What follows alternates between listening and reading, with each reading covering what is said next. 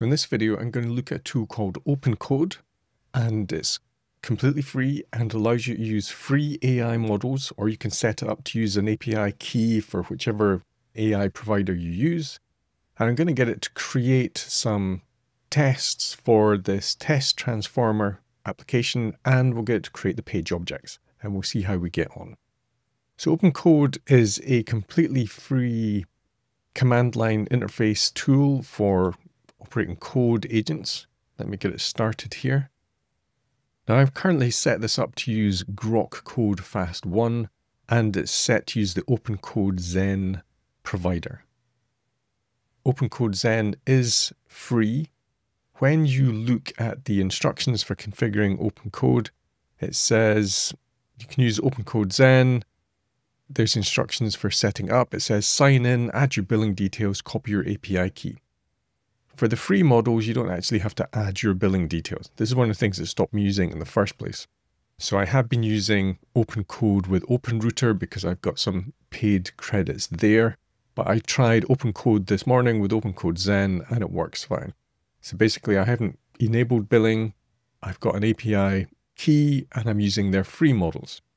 So in OpenCode, you can switch the model by doing /models or the command line key. And you can see that you scroll down the list and I've just picked from OpenCode Zen, one of their free models. I tried GPT-5 Nano, but didn't get good results. So then I moved on to using the Grok Code Fast 1. That's got fairly good results. Through OpenRouter, I've been using the CatCoder Pro. I've been getting good results with that. That's also free when I'm using the OpenRouter plan. So you've got access to a whole bunch of different options. Experiment with whichever model works for you. Now I'm in the code base of my WebDriver Java project, which is where I've got a lot of automated execution for the test pages. I don't yet have any automated cover for this test transformer page. Test transformer page, basically, you type in some text and it manipulates it in various ways to show you the functionality. And it tracks your last search and your last visit in cookies and renders it on screen. So we'll see how Grok handles that page with minimal information. What I have also done with OpenCode is I've configured it to use the Chrome DevTools MCP so that it can open browsers and access the DOM on the page and get valid information about all the locators. So let me put a prompt in here. So I'm going to ask it, using Java and WebDriver, create a page object for this application page, and there's the URL, so it will go off to that actual page in the browser. Analyze the page DOM using Chrome DevTools, which are installed as an MCP. And I've told it I only want the page object to cover this input field and the results and the last visit details. So I've given it information on how to find that. I've told it not to create any tests for the page object because I've found that sometimes it likes to create the page object, then create tests on the page object. What I really want is tests on the application page, which use the page object. So I've told it not to create any tests for the page object itself and just to use it, and then to create a test which tests some of the functionality on this page. And I've told it to put all the code in the test folder, not in the main folder, because sometimes it has a tendency to do that. Let's see if that actually works.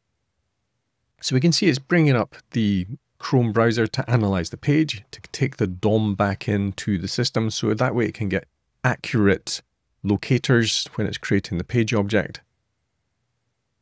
It outputs all its thinking process in here. There is a way to do all the planning beforehand to review it, but because we're creating very simple page objects here, I've just gone straight into build mode, so it's going to write the code and then I'll review it afterwards. So one of the good things when it's writing all this code is it does try and run the tests as it's created it to make sure it works, and then tries to fix it if it fails, and it focuses in on the specific test that it's writing. Then it will look at the other tests around it in the package.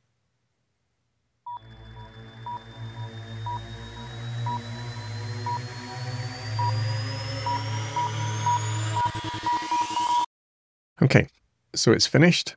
I didn't review any of that as it was working. the page objects we're creating in the test are pretty simple. So what I'll do is I'll review the code now that it's actually created it. Let's see what it's added. So we've got the text transformer page object. Let's have a look at that. Okay, so this hasn't really covered very much. You can see get result. I actually got better results last time I did this. Okay, so that's interesting. That's not quite what I want. What I'm going to ask it to do then is create, let's see. So let's see. Do not. So I'm going to say, let me write the prompt, then I'll read it out.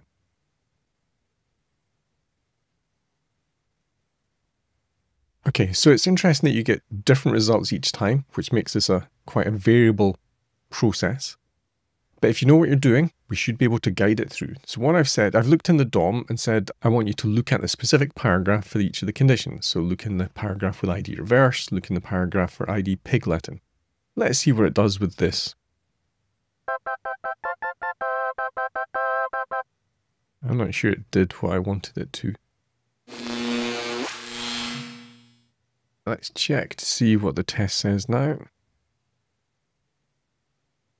Okay, so what it's done is it's getting the result for the specific value, and we're passing in the ID. So what I'm going to do is I'm going to say, so I'm going to ask it to create page object methods instead of passing in the ID. We'll see how that works. Okay, so that's better. So by doing that, I'm removing the dependency on the test to know the structure of the page. The test just needs to know what the page functionality is and the capabilities. So that's much better. So I'm just going to delete this, get input text, because we're never going to use that. Now you can see that it's created methods for the word shuffler result, acronym creator result, SpongeBob, etc. But hasn't actually expanded test to cover that. So let's get it to do that. Okay, so I'm just pointing out you added methods for the SpongeBob case, etc., but you've not covered all of this in the actual test class. Write new test methods which cover all the text transforms supported on the page. Let's see what it does now. Okay, so it's pointing out that it hasn't added a test for the word shuffler because it's random, but we can still test for word shuffler. So the word shuffler, let's go back to the page. If I type in, then the word shuffler will either show me hello world or world hello.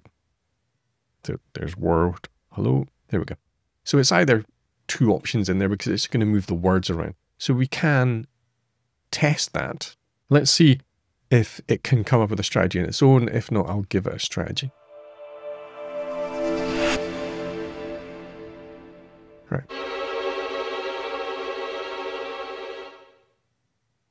Okay, let's have a look at what it has done. So this is the word shuffler. So we put in 3 words. We get the results. We split the result on spaces. Fine. We get a set. We get a set. Then we compare the sets. All right, so that's valid. We could also have put it into 2 arrays, sorted the arrays, checked the arrays. That should work fine. So how are we doing here? So we haven't really been reviewing this fast. So let's just check we've got the coverage we're looking for. So we've got reverse, we're entering text, we've got Pig Latin, Rot 13, Leet Speak, we've got word shuffler now, then there's acronym creator, SpongeBob case, Morse code, and pirate speak. All right, so let me just move this up a bit to match the order on the page.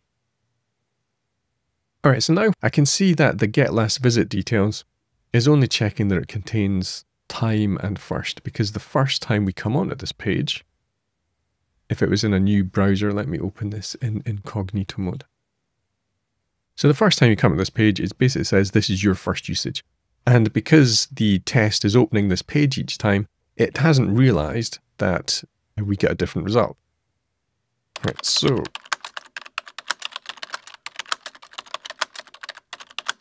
okay, so I don't always fix the spelling errors, but for you, I will do that. So I'm asking it, for the last visit details, perform a page refresh, and you will see that the last visit detail shows us the time and date of the last visit and the text we transformed. Please add a test to cover this. Let's see what it does. Now, because this is using cookies, I might want to actually test the cookies as well, but we'll just cover the page rendering at this point. So it's noticed that I edited the page, so it's refreshing that in its context.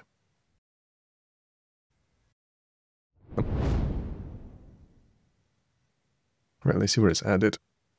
All right, so all it's really done here is said, remember this text. So we've got a test now that checks for the text, but what I want to check is the date as well. So I'll say add another test for last transformed. All right, so now I've asked it to check the date and time, and I've pointed out that there might be some variation in the date and time that we assert against because the server might be slow or the test might be slow. So we'll see what it does with that information.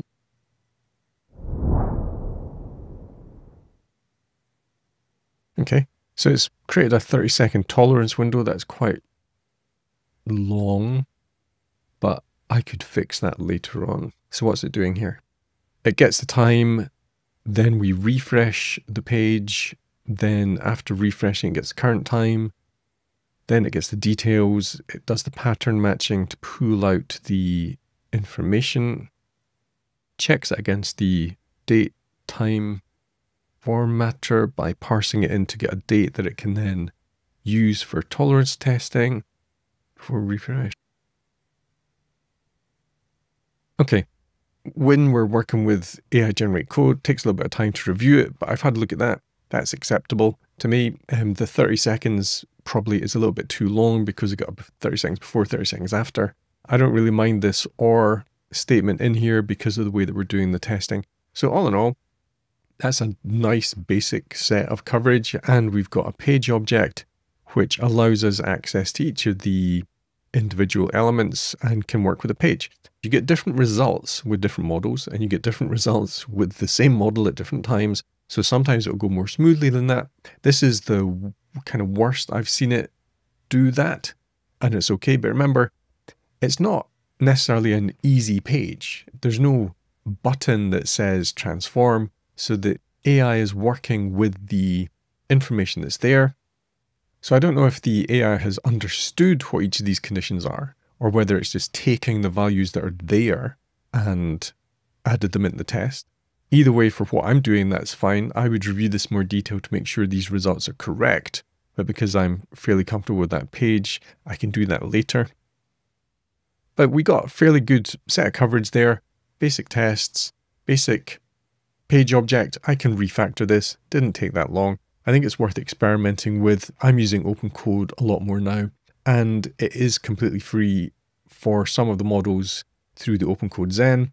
Their paid plan is not expensive. You load up on $20 of credits and then it runs through them. I also use this with OpenRouter with other free models, so it does not have to be expensive to do this. And you can, if you want, use Ollama or a local AI model server and run it completely within your computer. You don't have to go to the cloud. So there's a lot of ways of experimenting with this, and it might help speed things up.